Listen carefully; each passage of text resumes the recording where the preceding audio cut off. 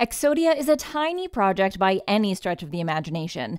It currently has a total deposited value of $2.13 million, down from $30 million when it launched.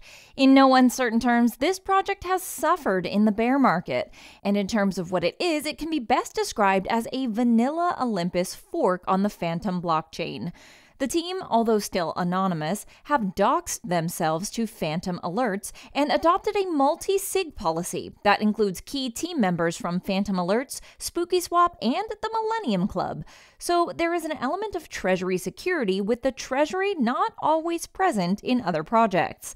That treasury is currently split between the DAI stablecoin, Matic, Fandom, Beats, and OHM. And the team have been quite forward-thinking in how to evolve from the Rebase model that has universally suffered a slow death over the past few months. The project has acted as a true DAO and put big changes to the vote amongst the community in how it should evolve.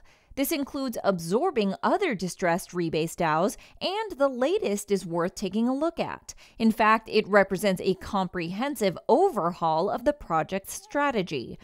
The team offered two options: get on board with a new plan, or liquidate the treasury and disperse it to the holders. It looks like the aim is long-term price stability, and the key elements include implementing a market-making mechanism that pegs the price of Exodia to its backing in the treasury, which it deploys to farm other yield-bearing strategies.